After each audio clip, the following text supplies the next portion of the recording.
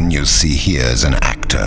His name is Pierre Lecoeur, and he's just appeared in a brilliant new movie, Strass. Ever since, he's been in trouble.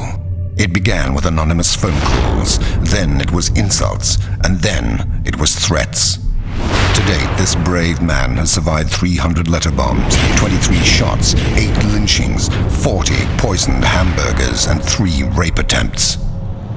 A mad bus driver tried to run him down, and the tax man is after his blood. Today, this man is in hiding. And yet the movie in which he acts so brilliantly is not a true story.